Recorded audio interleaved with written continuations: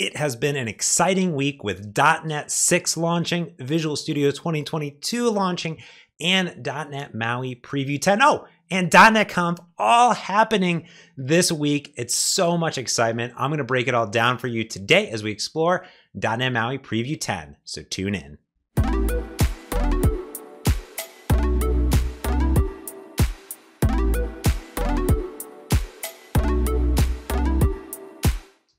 Hey everyone, I'm James and I'm back with another .NET MAUI Preview video. And this one's an exciting one because .NET MAUI Preview 10 was featured at the .NET Conf keynote. .NET Conf is the .NET conference from Microsoft and the .NET Foundation and the community that happens every single year. And this year, .NET 6 launched, and beside it, the brand new preview of .NET MAUI. And I got to work on, with an amazing team of individuals, the Keynote demo application that I'm going to show off today.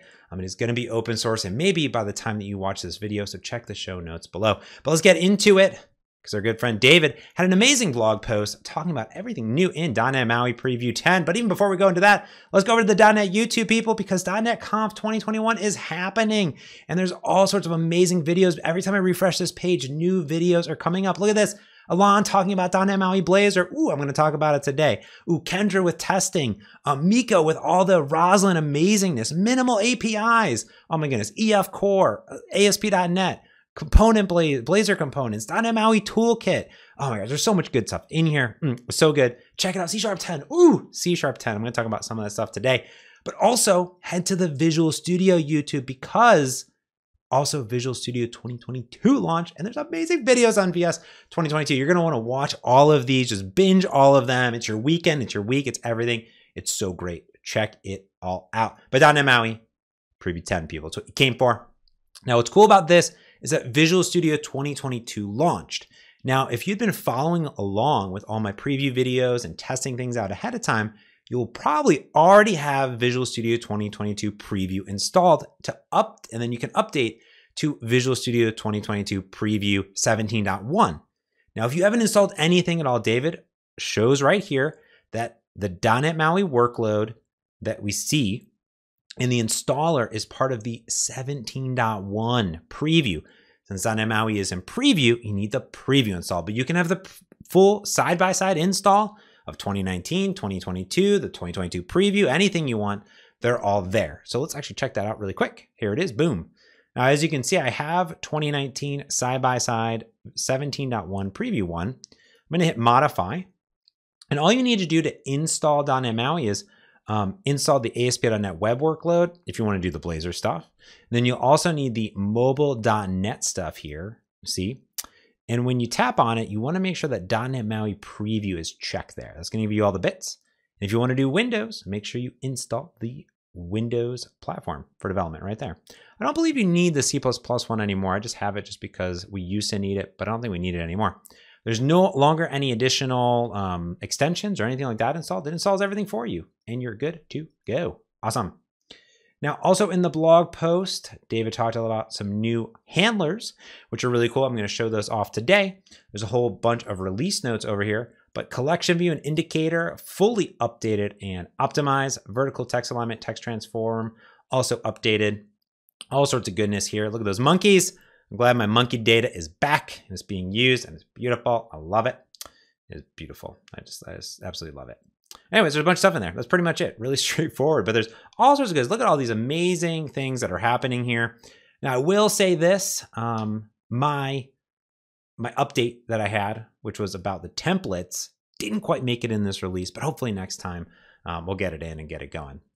But let's talk about .NET Conf, because at .NET Conf Keynote, the .NET Podcast app was shown off. And this is the app that I got to work on with an amazing team of individuals from my team, from the product team, from an amazing company called Plain Concepts that we work with often to test out and build awesome demos and things like that as well. So this was a fun one because it's a podcast app and I'm a podcaster. Oh, there's my podcast. I wonder who came up with this data inside of here. It's just really, really stunning application for both web and desktop and mobile. So here's the Windows app. Here's the Android application.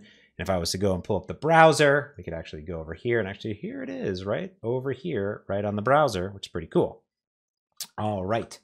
That's a Blazor application, which is really, really neat. Okay, so what do we want to do in this application? Well, it's a podcast app, so I can go check out podcasts. I can tap on episodes. I can listen to it later. I can go check it out over here. Here's the Maui one. I'm subscribed to it. I can go over here and check it out from my subscriptions. I can search for episodes. I can go into settings. I can do light mode, dark mode. I can listen later if I save stuff, which is cool. Over here, I can check my subscriptions. I can unsubscribe. I can resubscribe to something else. Let me just resubscribe to the .NET MAUI podcast. Great podcast over there. All the good stuff that you would imagine, right? And there's light mode and dark mode, so you can toggle the modes if you want, which is really cool. And additionally, there is a really, really cool mode I'm going to show off here called Listen Together. So what's neat about this is I'm going to go ahead and open a room over here on the web app. I'm going to go into Listen Together over here. What's cool about this view is I say Windows. I'm going to say Join. I'm going to go over here. I'm going to say Android. Hit Join. And now I can actually listen to this podcast with all of my friends across the different browsers. So if I hit play over here, it's going to start playing on all of the different outlets. I'm listening to it right now. And we can actually see that I can send emojis between all of the different, this is my favorite part. They're listening together inside here between all the different browsers and stuff like that. So it's really cool. We can see what we're listening to. We can check out the native playback, and it pauses and it rewinds and does all this stuff, which is cool. When I'm done, I just leave the room. And that's all powered by Signal R in the back end, which is really, really neat. So that is the .NET podcast app. Like I said, it's going to be open source, so you can check it out across Blazor and .NET MAUI, and also the backend services, which are powered by Minimal API, Signal R, Worker Services, and the brand new Azure Container Apps too. This is the application. It's pretty spectacular, though. I love it. And this is that Discover page. So if I go to this Discover page here, this is what that is right there. And what I wanted to show off is that they're using, we're using in this application, reusable controls. So we have a header view up top here. So we actually like look up top here. This is this header view.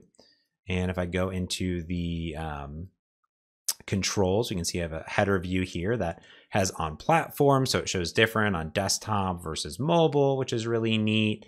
Then in the middle, we have a big collection view of grouped podcasts. It's using vertical spans and rows, and based on phone, tablet, desktop, shows different amount of items. Then we have this data template, again, reusable items like I talked about earlier. Here's the show item view. And again, this is using grids and labels to display the information. And then we even have grouped headers. So again, we've covered this in a lot of my .NET MAUI and Xamarin 101 videos. And then the player down here at the bottom, and the player actually uses native playback on the different platforms when things are playing. So if I go into the platforms folder and actually go into the audio service, we're going to see that we're going to have Android Media, we're going to have is playing instances of it. If I go into Windows, there's an audio service there that it's talking to and playing back audio natively on each platform with different integrations, which is really cool. It's going to have all the things that you know and love. So if I go again into the resources, we have fonts like Sego UI, all the images, SVG and PNGs, string resx's, styles that are in here, and even our splash icons are all inside of there, which is really, really neat. Now for that control, actually what's cool is that the Blazor components are all being brought in here. So if I go into the MAUI program, what we'll be able to see is that one, it's using all the brand new C# 10 features and global usings. Look at all those global usings, including MVVM helpers. Oh, and don't forget we got that monkey cache in there. But what we can see is that we have our app builder, and it's using Xamarin Essential, or .NET MAUI Essentials, I should say. It's configuring different services and registering the Blazor MAUI web view. So what's nice about that is that you can mix and match as much or as little Blazor as you want in there. And if I go into my Listen Together page, we're going to see that here is my Blazor web view component, which is pulling in, and it's even dynamically themed, which is really, really neat. Again, it has the player in here. So this is cool. This is mixing and matching both the Blazor web view and that player control. So on the web, it uses the web player, and then on the native platforms, it uses the native platform player, which I think is just super duper neat. What else do I want to show off in here? Talked about the global usings, which I think are really neat. Inside of here, we can see it's the same good old stuff that we're used to: application ID, version number, supported platforms. And then of course, it's just using some popular packages like extensions, HTTP, Monkey Cache, File Store, MVVM helpers, the things that you know and love. And that's pretty much it. And here's some resx files that are inside of there. Now, of course, you'll be able to explore this more once it is out on GitHub. I'm working with that team now, so even by the time you watch this, it might already be out. So definitely give it a look if you head over to the GitHub page that I'll put in the show notes whenever it's available. And also check out the .NET blog, because I will be putting a post over there. Well, that's going to do it for this sort of walkthrough of all the new hotness that is inside of .NET MAUI Preview 10. It's one click away to get started. And of course, even inside of that blog post, David talks about all the newness coming in migration wizards and of course the roadmap too. So definitely check that out. And again, I'm gonna put all the links down there. If you like this video, give it a thumbs up, pow, pow, pow, pow. And then of course, subscribe, hit that notification bell. So I put out videos every single week here on my YouTube. And of course, I'm gonna get back into streaming. Well, I'll figure that out, but you can always check me out at twitch.tv/JamesMontemagno. And for all my blogs, montemagno.com. But that's going to do it for this week. Thank you so much for watching. And I hope that everyone has an amazing morning, evening, afternoon, wherever you're at. I'll talk to you later. Peace.